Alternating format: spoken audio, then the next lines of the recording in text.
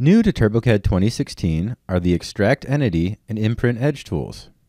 To show off these features, I will extract the star coin from one side of this box and imprint it on another. First, I will select Extract Entity from the right side toolbar. Next, I will select Extract Face from Body from the local menu. Now I will choose the face I would like to extract.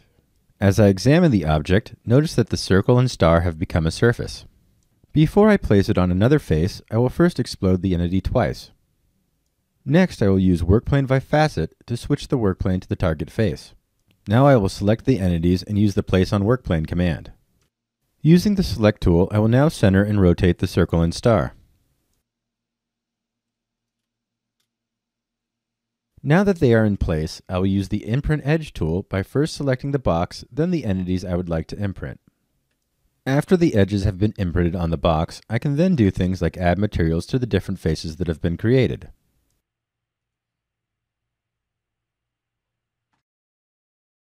For more videos, please subscribe to our YouTube channel.